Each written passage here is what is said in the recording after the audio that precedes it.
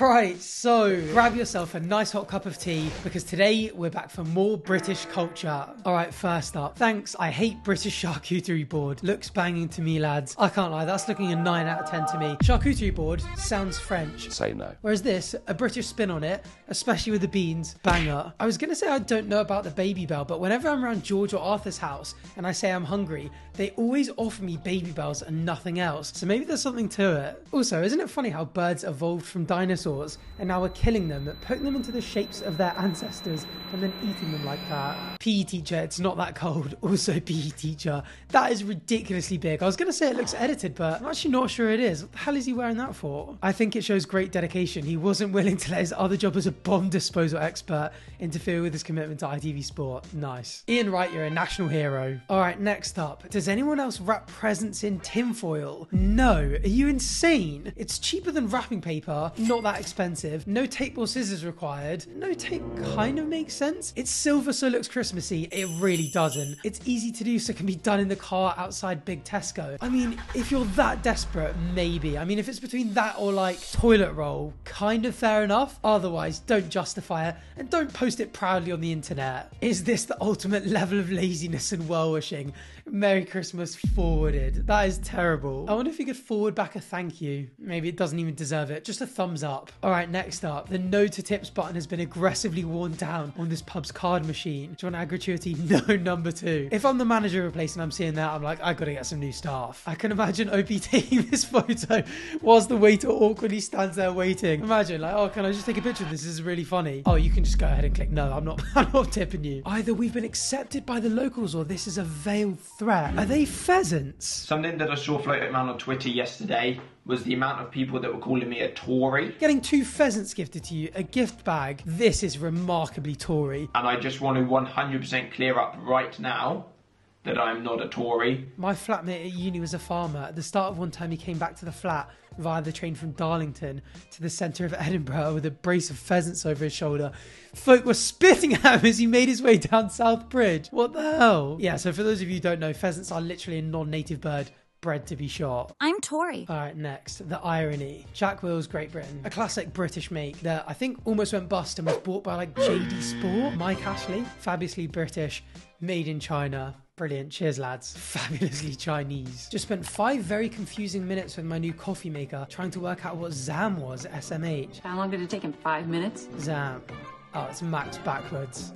I mean, it does look like it's written on this side to be read from this side, so bad design. How's your Thursday going? What the hell has happened here? Heard a bang while making my morning cup up. Poor guy, is that his house? Yep, a bit windy around here. I mean, still, the wall should have held that. How's your Thursday going?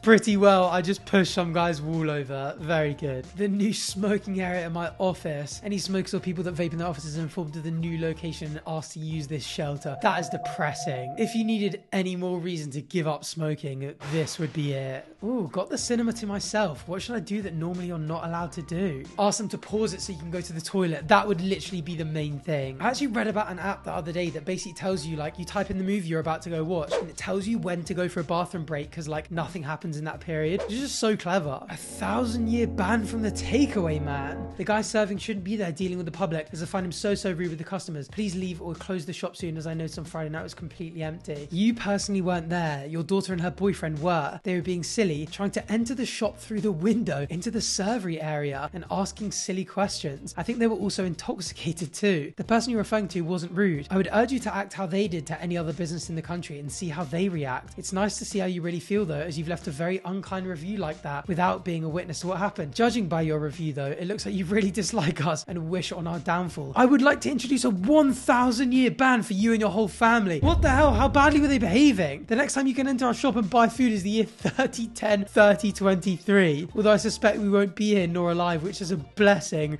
So we are finished with these baseless reviews from people with hate in their hearts. This reads like a Sammy and Amy from Amy's Baking Company.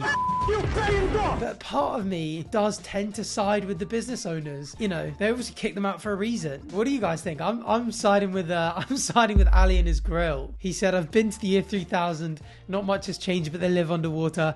And your great granddaughter is still banned from Ali's grill. Do you know, I don't know how to follow that, but Been stood up on an umpteenth bar date. Maybe get the hint and stop inviting people to bar dates. But what else to do but appreciate another lavish loo? That is pretty fancy. Who is this? Is that you? It is. That is bold to be like, I got massively rejected from a date. Here's a photo of me. That is a ridiculously fancy. What the hell? Why is there a chair and I guess if you're waiting for a mate, girls do go to the bathroom together. This is kind of what I imagine all women's bathrooms are actually like. You just couldn't do this in a men's toilets actually anyway, because they'd be piss all over this rug. Always knew women were lying when they said the ladies' toilets were as shit, if not worse than the men's. Yeah, I've seen that on Twitter every now and then. Never thought I could believe it. I'd be curious to know what the men's toilets in this place look like. All right, next up, anti-theft device left on wine. Ideas? Maybe go back and pay for it? Just had a Morrison's delivery. This was in it. Okay, I'm not sure I believe you, but all right, fine. All right, next up, could this be a contender for least healthy shop meal deal the UK has to offer? Monster Energy, heart attack. Rustler's quarter pounder, which by the way, if you don't know what this is, it's a microwavable burger, also heart attack, and a Cornish pasty. What the f is that? Coming in at a whopping 1,331 calories and 28.4 grams of saturated fat.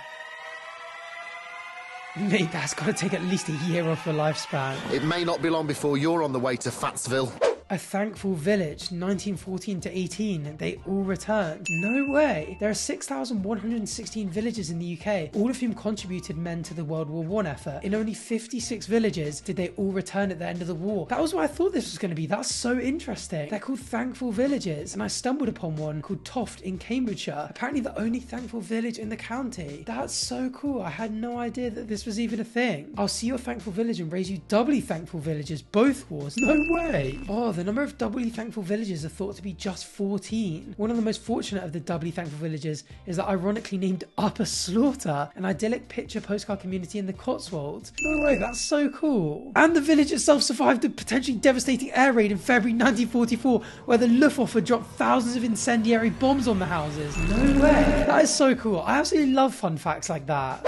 Oh no, I've either screwed up or had my pants pulled down with this wrapping paper. It's see-through, what is the point? I mean, it could be worse, it could be tinfoil. And yeah, you can't even tell it's see-through there, that's terrible. I'm guessing it's for decorative purposes, but who buys wrapping paper to decorate it with an extra layer? My nan, and that's it. Although this on top of tinfoil actually could look quite good. So not the end of the world. Oh, my 78-year-old granddad was looking like a pimp when he got his law degree today. Shout out Gramps. Looking very fly. He's actually only 22. This is just what equity and land modules do to a person. Yeah, law and equity and land law, my goodness. Law and equity I didn't actually mind, but land law, oh my goodness. Land law was the only thing that made me genuinely consider dropping out. Anyway, that's such a sweet wholesome post to end on, so thank you for watching. Make sure you're subscribed for the next one. Let me know what else you want me to look at. Leave a like on this video if you enjoyed it, and as always, thanks for watching. Bye.